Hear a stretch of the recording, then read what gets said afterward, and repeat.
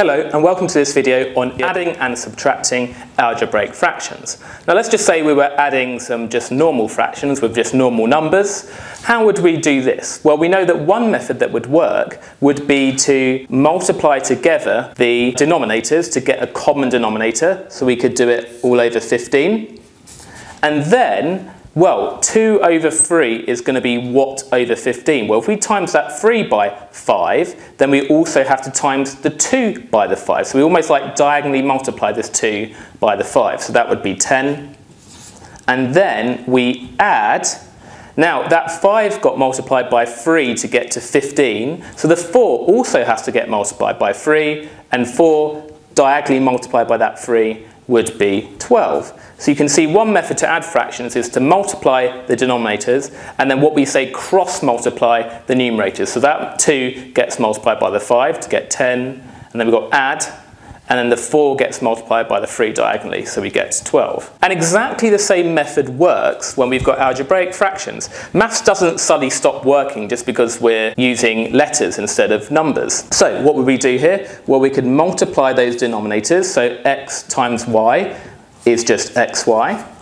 That 1 gets multiplied by the y. 1 times y is just y. We've got the add there in the middle, and then the 2 gets multiplied by the x, which is 2x. Now let's just do some examples using this. We want to simplify the following by combining them into a single algebraic fraction. So we've got 1, we've got x over 2 plus y over 3. We do what we did before. We can do it as a single fraction immediately. 2 times 3 is 6. And then that x gets diagonally multiplied by 3. We're cross multiplying the numerators. X times 3 is 3x. Then we've got add. And then the y gets diagonally multiplied by that 2, which is 2y. And that's our final fraction. We've got a single fraction there, and we can't simplify that any further. Question 2. We've got x plus 1 over 4 plus x minus 3 over 5. Let's do the similar thing. 4 times 5 is 20, so we multiply the denominators. And then we're going to cross multiply the numerators. So the x plus 1 gets multiplied by the 5. Now you could do that in your head immediately, but I'm just going to use brackets for the moment. So 5 times x plus 1. And then we've got add. And then we've got 4 times x minus 3. Now let's expand it out before we simplify it. So we've got 5x plus 5 plus 4x minus, that's 4 times minus 3, which is minus 12, all over 20. And that is equal to, well, 5x plus 4x collects to give 9x. And then we've got 5 minus 12, which is minus 7, all over 20. Right, let's do some more examples. Question 3, we've got 4 over x plus 5 over 3 minus x. Again, let's multiply the denominators. So we got x times 3 minus x. Now an interesting point to make here is that it doesn't matter whether you leave it factorised like this or whether you expand. Neither is considered simpler than the other, so it's absolutely fine to leave that factorised. But we still need to cross multiply the numerators. So we've got 4 times 3 minus x. I'm just going to do that in my head. 4 lots of 3 minus x is 12 minus 3x. So we've got 12 minus 3x. And then we've got plus 5 times x. So plus 5x. And that is equal to, well, we've got 12. We've got minus 3x plus 5x. Minus 3 plus 5 is plus 2. So it's 12 plus 2x all over x, 3 minus x. And we can leave our answer like that. Now we've got question 4. We have 5 over x minus 2 minus 3 over x plus 2. And we do what we usually do. We multiply the denominators. So we've got x minus 2 times x plus 2, and we can leave that factorised, as I said before. And now we've got in the numerators, we've got 5 times x plus 2. I'm not going to do that in my head. I'll show you why in a second. And then it's minus this time because we're subtracting 3 times x minus 2. Now the reason I'm being very careful and not expanding immediately in my head is that you have to be very careful with this minus, because when we do the minus 3 times the minus 2, that's going to become positive 6. So we have to be very careful there. So let's expand out the numerator.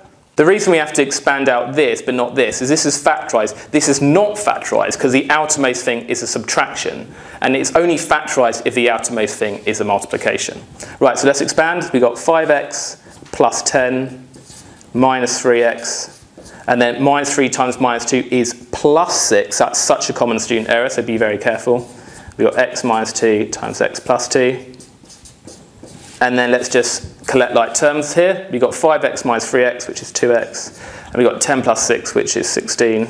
And then at the bottom, we've still got this. And you can expand out the denominator, but you don't need to. If you did, it would be x squared minus 4 at the bottom. Right, now question 5. Now this one is hard. I've never seen it in a normal Edexcel GCSE paper, but it has occurred in this was in an IGCSE paper, and it also appears in the IGCSE Further Maths, the AQA qualification. So let's try this. We got 5 over 2x minus 6 minus x plus 2 over x squared minus 4x plus 3. Now this one we do in quite a different way. Firstly, we need to factorise anything we can. So this looks like a quadratic that we can factorise. So let's do that. We've still got 5 over 2x minus 6, but we're going to factorise this here. So we've got minus x plus 2 over, now we need two numbers which add to give minus 4, and times to give 3, well those numbers are minus 3 and minus 1. So let's write it as x minus 3, x minus 1. Now what I forgot to do here is I forgot to factorise this as well. So really what I should have written here is, well, we can factorise out the 2. So we've got 2 brackets and it's going to be x minus 3. Now before, what we've always done is multiply the two denominators. But you know, for example, if I had, say, a half plus a quarter, you wouldn't generally multiply the 2 and the 4 to say, well, let's have a denominator of 8. We'd actually say, well, this 2 here, if we multiplied it by 2 to get 4, so we have 2 over 4, now we can add these together to get 3/4. So in this particular case, we didn't need to multiply the 2 and the 4 to get 8. We could just multiply this something so that they were then common. And we can do the same thing here. We've got 2x minus 3 and x minus 3 times x minus 1. Are there things that we can multiply these denominators by such that these will be the same? Well, they both have an x minus 3 in common, but this thing doesn't have an x minus 1. So we need to multiply the top and the bottom by x minus 1 in this fraction. So we times the bottom by x minus 1, so we need to also times the top by x minus 1. And then minus, now this here doesn't have a 2 like this one does, so we're going to multiply top and bottom by 2. So we have 2x plus 2. And that means we can now have this denominator of 2x minus 3, x minus 1, because it's common. And we can just subtract these things. So we've got 5x minus 5, let's expand out at the same time. And then it's minus 2x, be very careful here, but minus 2 times positive 2, which is minus 4. Now if we simplify that, we've got 5x minus 2x, which is 3x. And we've got minus 5 minus 4, which is minus 9. And we've still got this at the bottom here. And at this point, we think, can we simplify it any further? And we actually can. We need to factorise this again. So we factorise out the 3, and we get x minus 3 brackets x minus 3. And then we've got 2, x minus 3, x minus 1 at the bottom.